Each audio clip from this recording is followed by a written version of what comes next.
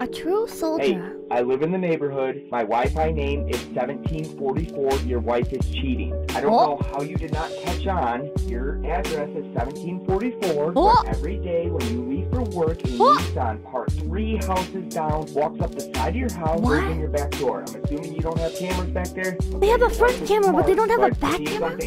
I'm gonna walk this way, but I don't live this way. What?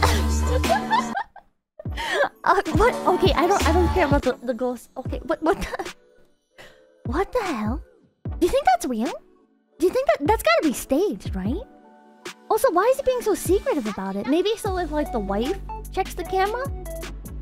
I mean, he's kind of betting, right? That like, wouldn't it make more sense like I don't know if it would make more sense, but wouldn't it make sense if like the wife saw it before the husband and then she could just like delete it? There's gotta be a better way to inform him, right?